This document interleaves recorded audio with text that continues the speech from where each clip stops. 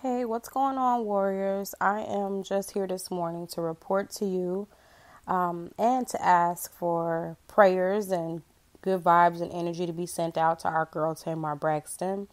Tamar was taken to the hospital in Los Angeles after being found unresponsive. And her boyfriend, David Adefeso, he stays at the Ritz-Carlton in downtown LA.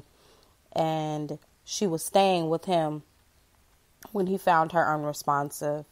It's being reported that he called 911 saying that Tamar had been drinking and had taken an unknown amount of prescription pills. Sources also say ambulances arrived at the hotel and took her to the hospital. Sources are stating that David believes it to be a suicide attempt. They received a call around 9:45 p.m. reporting that a female had a medical emergency listed as an overdose. Tamar's condition has been reported as stable, however, still unresponsive. A spokesperson for the singer stated that Tamar had a very tough and emotional day. More information will be coming in the next few days. Please pray for her. You guys, Tamar was seemingly doing okay. She had a YouTube show that she has with David called Coupled and Quarantined. It was scheduled to air on last night, on Thursday, but instead there was a message that read, "Hey, y'all, hello, y'all. Unfortunately, your girl Tamar is under the weather today and not feeling well, so we need to postpone today's show. Don't worry, it's not COVID. We're sad because we had a great show lined up for you today, but next week's show is going to be even bigger and better. So sorry for the inconvenience. We know many of you look forward to the show every week. We'll make it up to you next week." Tamar also had a new reality show called To Catch a Beautician on VH1. If I'm honest, I have not caught a single episode of it. I'm not even sure how it's doing. But I was just happy and rooting for her to finally have something for herself outside of any TV shows with her siblings or The Real.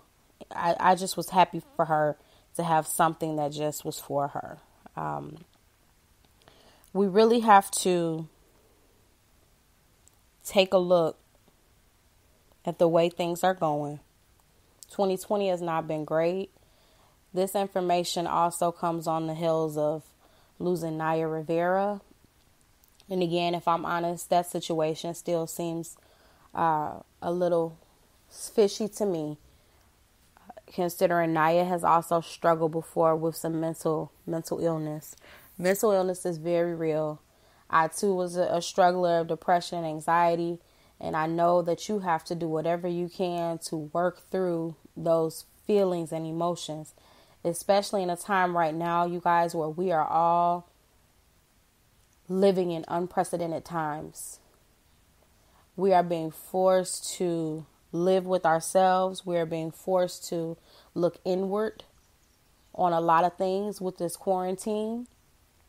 And so I am just asking that you continue to lift each other up, check on people a little bit more often, love on folks a little bit more, live for yourself, if anything, because it is truly here today, gone today.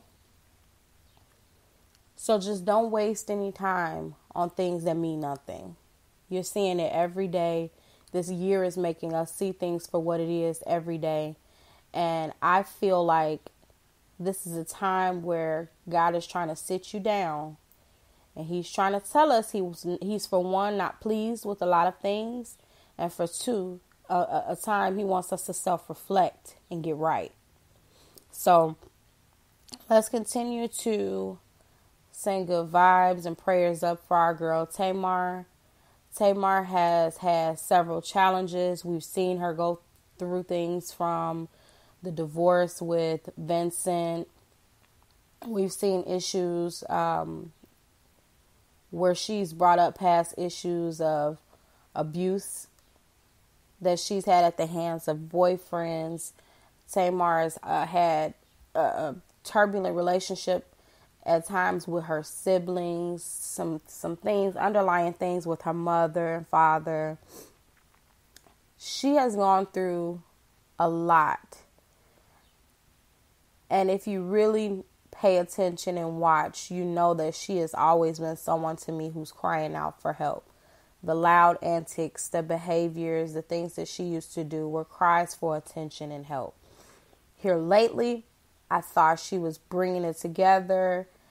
She was changing. I liked the side of her that David was bringing out.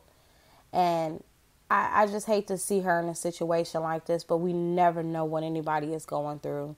So just continue to pray, and I will update you guys as much as I know. All right? Have a very happy Friday. Love and light, warriors.